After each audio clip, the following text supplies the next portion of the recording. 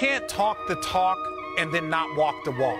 It's okay to make a mistake. It's okay to have a bad game and then go face it. Because when you win, everybody wants to talk when they win. They are sprinting to the podium. Everybody's up there.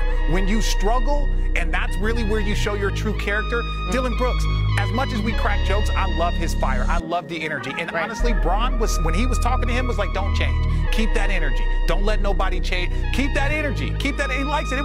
There's no beef there. Bron's seen it all. He's heard it all. He's done it all. So if you're not going to talk to the media after 2 straight games, that to me is cowardice. And I don't believe either of them are cowards. I'm not saying that. I'm saying to avoid that smoke after talking the talk and being this, you can't avoid the media. That's something to me I just can't get on board with. Stand there, say we got to play better, but to have both stars, both guys, especially Dillon Brooks, that's just unacceptable. Well, now